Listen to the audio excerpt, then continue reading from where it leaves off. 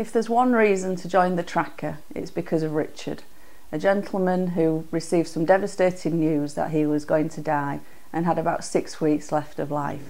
He came from York, he was living in London and he needed to find a bed.